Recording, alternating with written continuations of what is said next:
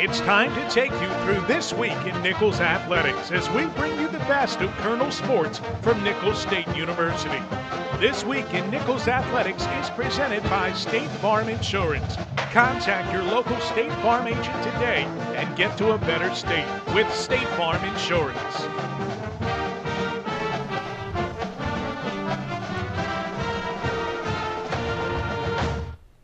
Welcome to This Week in Nicholls Athletics presented by State Farm Insurance. I'm your host, Mike Wagenheim. Coming up on today's program, we'll hit the links with the Colonel's golf team and look back on some recent action on the diamond. We'll start, though, with Colonel's hoops. The Nicholls men's basketball team went into last Saturday's matchup against East Division leading McNeese without their heart and soul. Dantrell Thomas broke his nose in last Wednesday's win against Central Arkansas. He had surgery the next day and was forced to sit this one out. Now, most folks would have written Nicholls off in this one. The players, though, wouldn't be among that group. Burton Coliseum, Lake Charles, Louisiana, senior day for the Cowboys. They honored their 4 seniors, including the Southland Conference's leading scorer, Patrick Richard. Ugly first half here. McNeese in transition. Richard so dangerous with the ball, drives across the paint and gets a leaner to fall. Cowboys up 2 about 3.5 minutes in. Chris Talkington here up top to Sam Macbeth, finding Jeremy Smith for the finish. Big game for Smith, 16 points, 5 boards, and 5 assists. Under 8 minutes left in the half, Nicholls swinging it around the perimeter and feeding Trevon Lewis high post. He would slice down the lane for the bucket. Lewis scored 15 off the bench. Colonel's up by 1. 5-minute mark, Shane Rillier guarding Dante Cannon. The back screen set by Deshard Gidry. Rillier shaken up. He'd be okay. Gidry with the tip in there. McNeese leads again. Tied at 21, Nicholls gets the ball to Lewis on the block, out-muscling the defender. He scores. Nicholls shot just 36% in the half, but McNeese was held to 27%. Colonel's up by 2 at the break. Both teams heating up, though, in the second half. Nobody was hotter than Sam Macbeth. He knocks down the 3 here. Sam was shut out in the first half, but finished with 16 points. Under 13 minutes left, we're tied at 40. Daniel Richard here, no relation to Patrick, grabs a board, runs the floor, and gets a post feed, knocks down the turnaround. Cowboys back up. We had 13 lead changes. Less than 3 minutes to go. Nicholls stretched the lead to 5. Macbeth, boarding the cannon miss, saves it from going out of bounds. The outlet down the 4 from Brian Hammond to Lewis for the dunk. Colonel shot 74% after halftime. Their lead would grow to 9, but McNeese isn't done. 20 seconds left. Patrick Richard hits the 3. That pulls McNeese within 4 points, but the Cowboys could not take advantage of 2 straight turnovers. Rillier hits both of his free throws with 4 seconds left. Nicholls up by 5. McNeese cut it to 4 at the line, but Smith makes his foul shots. Kevin Hardy hits the 3 in the final seconds for the Cowboys, but that's all she wrote. The Colonels pull off the big upset, 78-75 the final. That was the 5th conference win in the last 6 tries for the Colonels, and they did it rotating just 7 players. A stunner of a different kind, though, this past Wednesday. The Demons of Northwestern State were reeling after 5 consecutive league losses. The Colonels were looking for another feather in their caps on the road. The Demons, though, were having absolutely none of it, and the Colonels were blown out the doors of Prather Coliseum. Nicholls shot just 30% in the first half, while the Demons hit it a 57% clip, including a 7 of 11 mark from outside the arc. Nicholls looked helpless in this one. Just a string of uncharacteristic, unforced turnovers left Northwestern State salivating, and J.P. Piper, the head coach, was hot. Nicholls was down 21 at the break and as many as 42 in the game. Trevon Lewis scored 16 points to go along with 8 rebounds, 2 blocks, and 4 steals, but highlights were hard to come by in this one. William Mosley, 4th in NCAA history in block shots, gets 2 more in his final home game, including a monster block there. He scored 20 points. The Colonels falling 92-61. However, with Texas State's loss to Lamar, Nicholls indeed punched their ticket to the league tournament anyway. They stand at 10-18 overall, 6-9 in conference, heading into their regular season finale today. The Colonels host Southeastern Louisiana. Now, depending on the day's events, the Colonels will head to Katy, Texas as either the 7 or the 8 seed and will open up postseason play either way on Wednesday. The Colonel women's basketball team hosted McNeese last Saturday as Nicholls attempted to tie the program record for victories in a season while solidifying their spot in the Southland standings. The Cowgirls came in riding a 3-game winning streak with all the victories taking place on the road.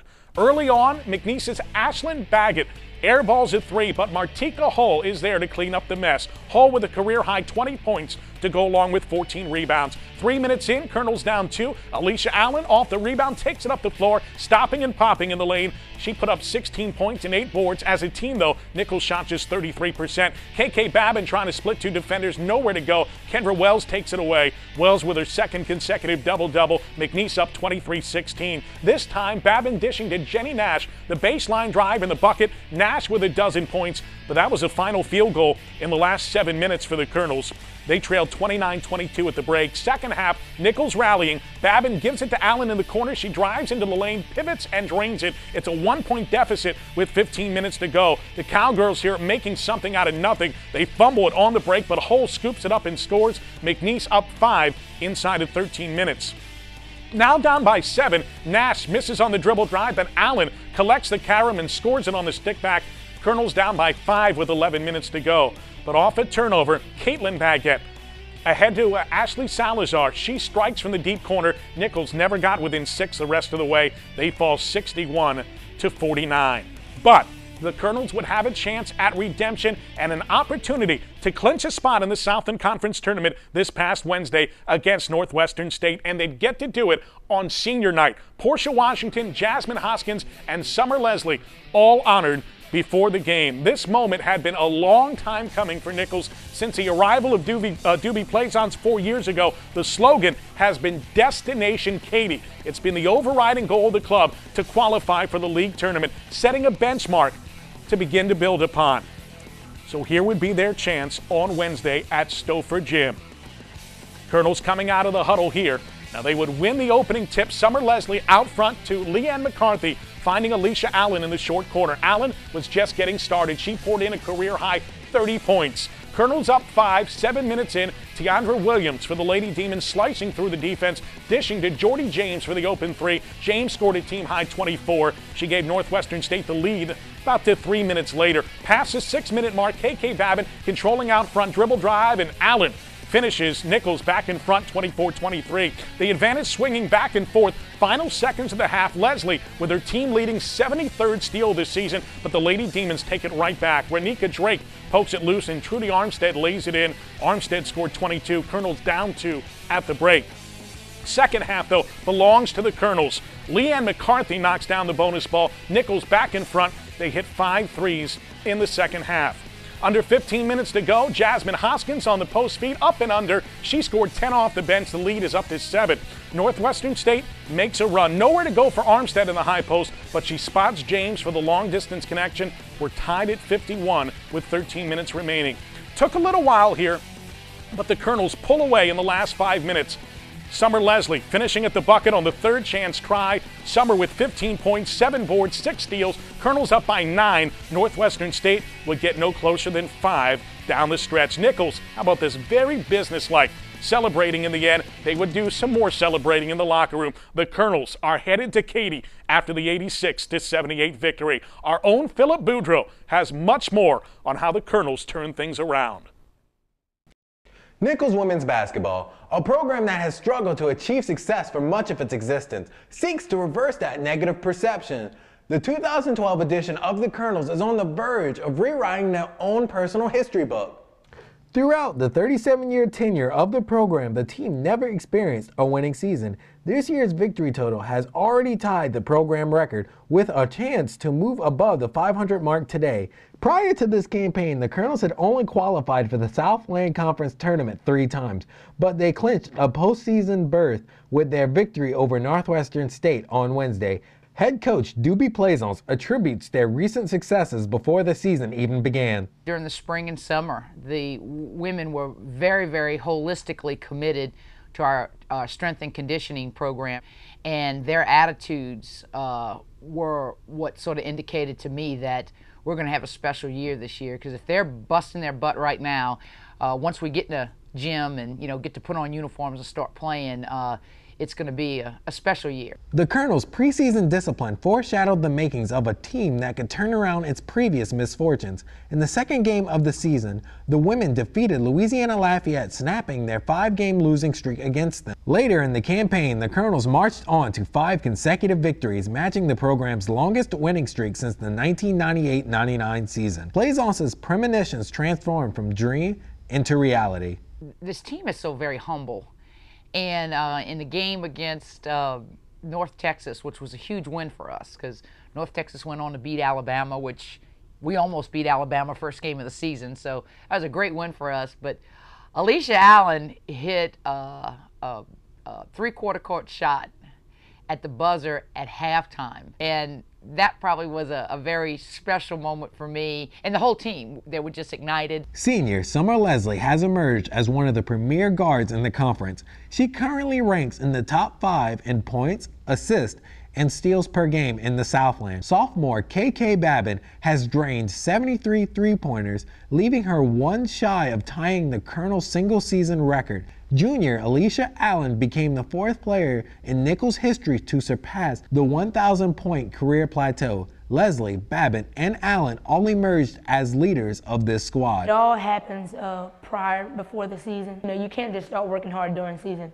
It takes hard work during the summertime, focusing and knowing what you want before the season even starts. And my main focus was, proving to myself what I know I was capable of doing. You just have to get your head right. Most of the game is like confidence, and it's really like what you think about yourself. So I just had to get my mindset right first, coming off of last year, because we kind of had some struggles and stuff. You've been growing up since you were a little kid. You knew how to make layups, you knew how to make free throws. Kind of like threes are kind of the same thing for me. So you just have to get in the gym a little bit, but it's kind of mostly in my head. Scoring my 1,000 points, it just was an exciting feeling, and I think it helped the team because I worked very hard, and I came in and I was able to achieve that. Working hard every day and just being able to be coachable, and people can look up to me, and I can make sure that we're doing things the right way. While Leslie, Babin, and Allen all took on pivotal roles to guarantee the Colonel's turnaround campaign, Plaisance also received contributions from an unexpected source. Jenny Nash. Jenny Nash is a freshman that we were able to pluck out of the great city of Houston, Texas. We had high expectations for her.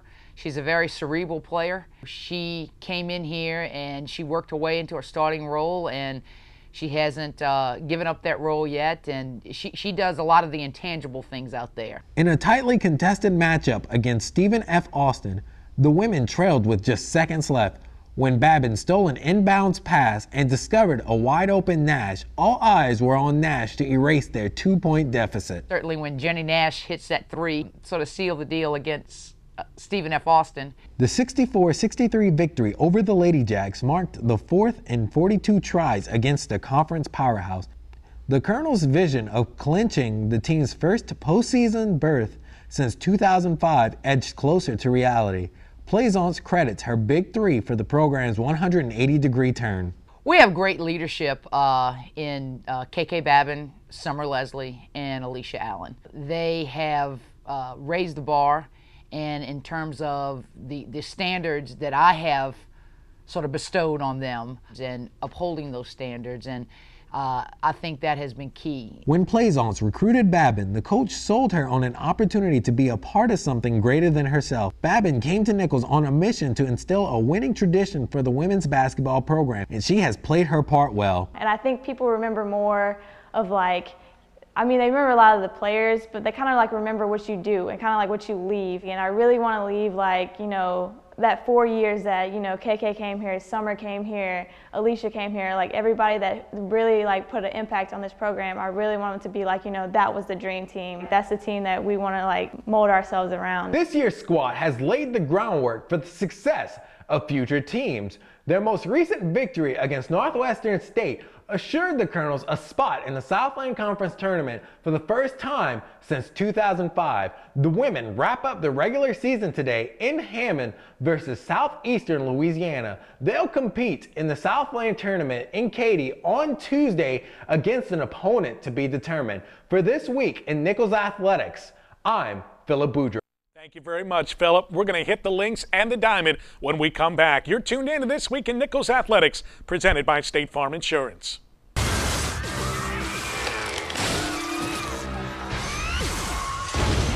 goes Dwayne's car. There goes Dwayne's house. And there goes Dwayne.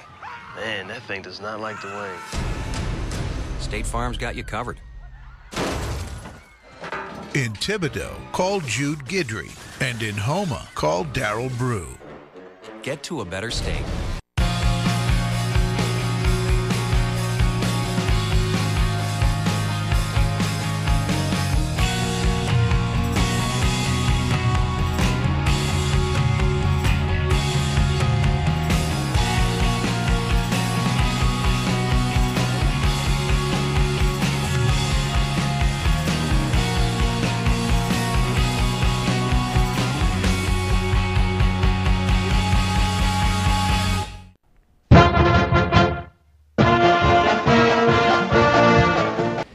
Most oftentimes, teammates work directly in tandem in order to achieve victory.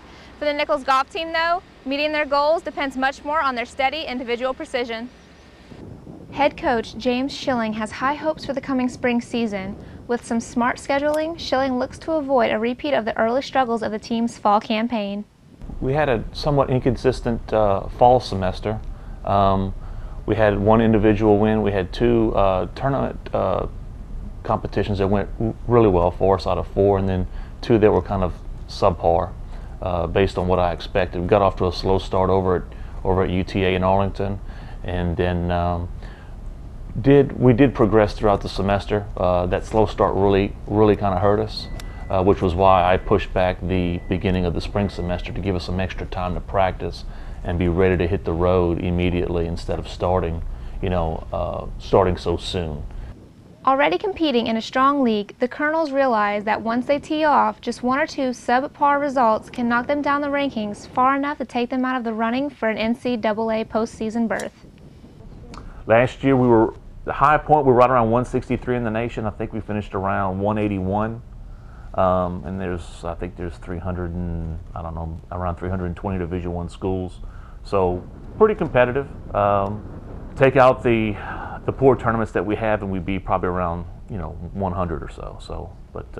And that's basically the cutoff. If you can get around the top 100, that's what determines if you're going to get into postseason play with an at-large bid. But within the Southland right now, we probably have 6 schools already within the top 100 in the nation. So that just shows you how competitive it is. I think it's reasonable for us to get below 150, very reasonable, and then just kind of see where it goes from there. Maybe we can get hot at the end. Keep in mind, if you win the conference tournament, it doesn't matter what your ranking is, you go to regionals. Automatic bid, just like the other sports that we have. A deep roster consisting of 9 players should allow Schilling to go with the hottest hands week in and week out. Well, Christian Enerson has been with us, been kind of a team leader for us. Played really well, had some good individual finishes. Andre Bjornsson is a first semester student that we have mid-year coming in for us, and he'll be in the starting rotation. Adrian Lasek is also a player that we have in his second semester from France. Local kids, we have Warland Prospery from Homa. Jess Daze is a sophomore from Donaldsonville. Tanner Manuel is another player that we have from Morgan City. And we also have some other players. Peter Peterson is a transfer from Coastal Carolina and is on the team. And I feel pretty confident with our group.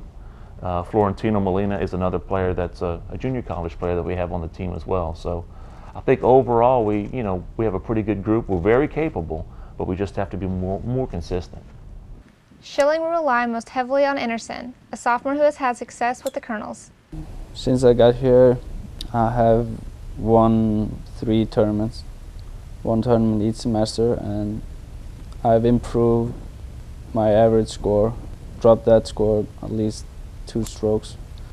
Before I got here, it was probably somewhere around 74.3 or something. And right now it's around 72. While Enerson hopes to keep the momentum of a strong fall intact, he'll have to get healthy first. My main goal is to get my shoulder back on track. I come from Iceland, and everything was covered in snow, and it was really icy. So when I was walking outside, I slipped on ice, and I was trying to save myself like by landing on the hands, but my right hand landed on another ice shelf and just slipped under me, and that caused something called HE sprain. But as soon as my shoulders are good, I can start playing good again, and I just want to perform better than last semester.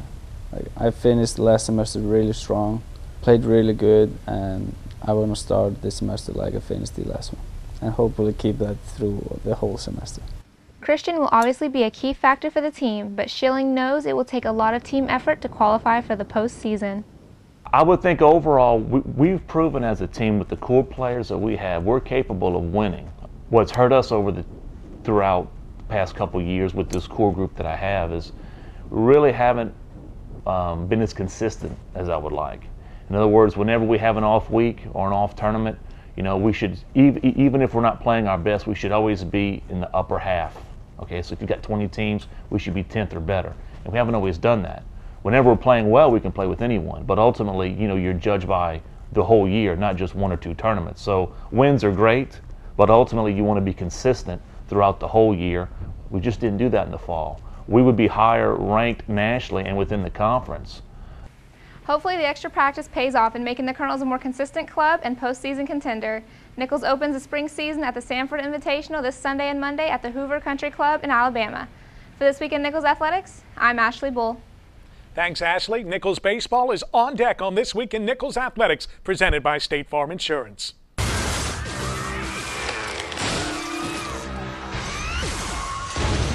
goes Dwayne's car. There goes Dwayne's house.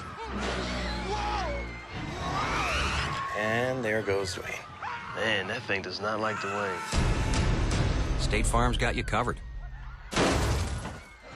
In Lockport, call James Matassa. And in Homa, call Renee Carricker. Get to a better state.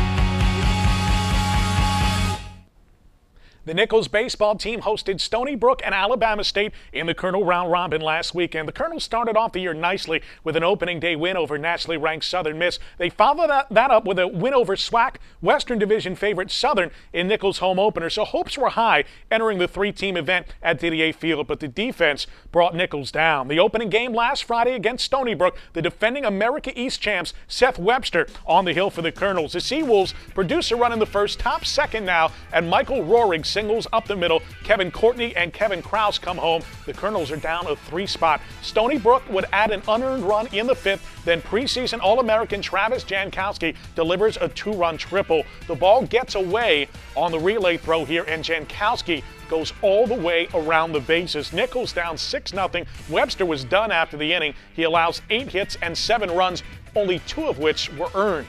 Now the Colonels would start a comeback. Bottom half of the 6th, 2 on and 2 out, and Michael LaGrange facing freshman All-American Brandon McNitt. LaGrange drives in Blake Bazeron and Bo Falk with a double off the right field wall. It's 8-2 Stony Brook after 6. Now the Wolves would add a run in the top of the 7th. LaGrange facing Brian Tatelman in the home half of the frame. Another 2-bagger. Chasing in Bazeron and Falk, LaGrange with 4 hits and 4 batted in on the night. Nichols scores 4 in the 7th to make it interesting. It's 8-6 now after this play. The Colonels with another shot in the 8th. 2 men in scoring position, 1 out. Jasbir Rocker gets Ray Ureste going after the high heat. He faces the minimum number of batters over 2 innings, fanning 4, getting Jeremy Hill on strikes to end the threat in the 8th. 4 errors by the Colonels, though, leading to 5 unearned runs, and Nichols falls 8-6. Colonels looking to bounce back on Saturday against previously winless Alabama State. They get another quality start, this time from lefty Patrick Shreve. Again, though, the defense was costly. Top of the first, Richard Gonzalez with the RBI hit, scoring Walderon Estrada, and a 2-run inning for the Hornets puts them out in front. Now the Colonels would counterpunch. Bo Falk coming up here at the bat with a sharply hit grounder off of Emmanuel Marrero's glove. That single plates Ray Ureste. Nicholls with a 3-run frame, but they wind up giving it away in the 5th. Leo Rojas singling to right field, and it would get by Michael LaGrange. Iner Munoz scores. Rojas ends up at 3rd, 2 unearned runs in the inning, giving Alabama State a 4-3 advantage. Now the teams would trade runs in the 6th. Blake Bergeron, no Colonel had homered all year long, but he would go deep off of TJ Renda here. But turns out to be not enough. Renda with a complete game victory. He fanned 8. Nicholls on the short end of the 6-4 score despite the long ball from Blake Bergeron. Now the Colonels would come back on Sunday for a rematch with Stony Brook, hoping for a better outcome this time around, and they would get off to a promising start. We take you to Didier Field on Sunday, bottom half of the first inning. Jeremy Hill facing James Campbell, and Hill with a ground out here scoring Matt Richard. It's 1-0 Nicholls, and that's Hill's 5th RBI on the season. Now Stony Brook ties it in the 2nd. Cole Perigin reaching here on a Ray Ureste error, and it was a tough week for the normally short-handed Ray Ureste. He'd been so great defensively during his freshman campaign. Max Tissenbaum scoring the tying run here. The Wolves played 2 more in the 4th. Perigin with the RBI single to right, chasing home Tanner Nibbins. The overthrow coming up allows Perigin to advance to 2nd. Next batter up for Stony Brook, Sal Intagliata, and he would poke one through the wickets of Ureste. Perigin scores. It's a 3-1 Colonel deficit. Campbell, meanwhile, put the Nicholls bats on ice. He allows just 2 hits in 7 innings, fanning Bo Falk here, coming up to end of threat in the 6th, and Stony Brook wins by a final of 4-1. Now the Colonels got back on the right track during midweek play, hosting LSU Alexandria on Tuesday night. Nicholls got a solid start from Corey DeLang and put up a couple of crooked numbers too. First batter of the night here, DeLang facing Kenny Hudson, and Corey gets the call on the payoff pitch. DeLang worked 6 2/3 innings. He gave up 3 runs on 5 hits with no walks and 6 Ks, and he got the support that he needed. Bottom of the 3rd, Nicholls up 1-0. Hudson can't quite catch up with Matt Richard's fly ball. Mike Barbas scores. It's a triple for Richard. Nicholls up 2. Second 3-bagger of the year for Richard, and his first run batted in as a Colonel. Next man up is Phillip Lyons. He pokes it through the infield, plating Richard. Nicholls scores 3 in the 3rd, 1 in the 5th, and 3 more in the 6th. The Generals got a 3 spot in the 7th, but that was it. The Colonels break the short skid. They win by a final of 7-3. And playing again on Wednesday, they wind up with a 4-run 6 to pull ahead of Alcorn State in Jackson, and they defeat the SWAC champs by a final of 9-2. That's going to do it for this week in Nicholls Athletics, presented by State Farm Insurance. We'll talk to you again soon. Today's show has been brought to you by State Farm Insurance. Contact your local State Farm agent today and get to a better state with State Farm Insurance. This has been a presentation of the Colonel Sports Network.